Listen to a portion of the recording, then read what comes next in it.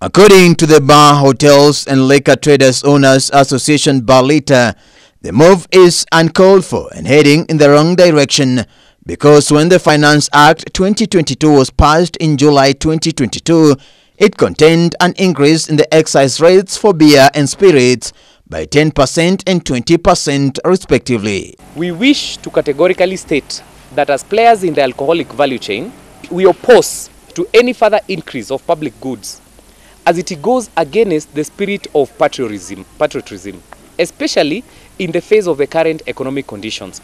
Additionally, there is a need to give time investors in the bar and restaurant industry to recover from the effects of COVID. 2 years down the line, the industry is still struggling to get back.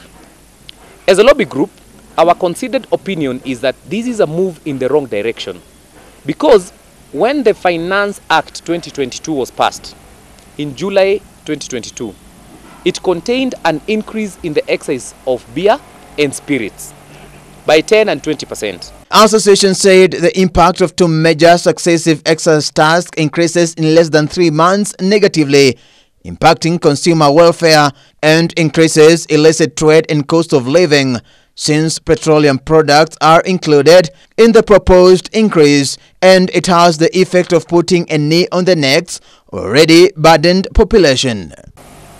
At the same time, KRA Commissioner General is required to adjust annually the specific rates of excise duty, taking into account the rate of inflation. We find this to be an excessive. The impact of two major successive excise duty increases in less than 3 months negatively impacts the welfare of our consumer and increases illicit trade and the cost of living. It has to be noted that alcoholic beverage industry is yet to stabilize from the impact of COVID.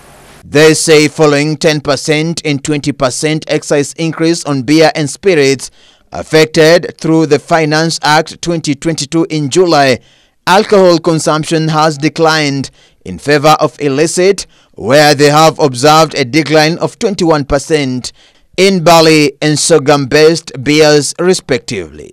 Ladies and gentlemen, to put this into context, following the 10 and 20% excessive increase in beer and spirits effected in the Finance Bill Act 2022, that is in July this year, alcoholic consumption has declined in favor of illicit. We have observed a decline of 21% and 31% in barley and sorghum. Does affect our farmers. BAHLITA Secretary General Boniface Gashoka said locally manufactured finished goods distribution and retail alcohol trade, which is dominated by micro and small enterprises, is expected to lose 4.2 billion shillings in reduction of raw material use, 15.7 billion shillings in employment income loss, and 35,364 jobs will be lost. Locally manufactured goods distribution and retail alcohol trade, which is dominated by SMEs, is expected to lose 4.2 billion. The arbitrary increase in taxes by KRA goes against the principle of public finance that encourage tax predictability. Our East African neighbors, Uganda and Tanzania, have managed to retain their taxes for the last 4 to 5 years. This therefore makes Kenyan industry uncompetitive.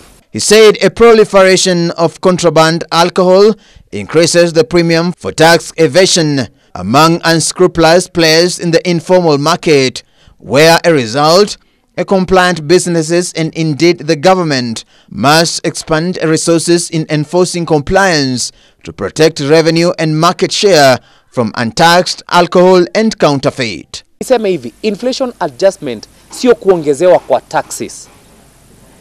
Hii ni kitu ambayo tunapinga.